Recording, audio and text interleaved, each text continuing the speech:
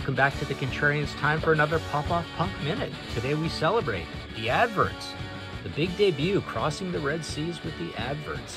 Cast of Thousands is actually really cool. I really like that album. It's obviously less punky. They got a lot of heck for it. Not a lot of people like the direction, but this is really carnal and caveman-y and punky. T.V. Smith and Gay Advert here, you know, Land of Milk and Honey. So yeah, this is a pretty rough album. I'd say there might be better albums, I suppose, but there's almost none punkier. Although I think this is 78, so this is getting a little late in the process to be this punky.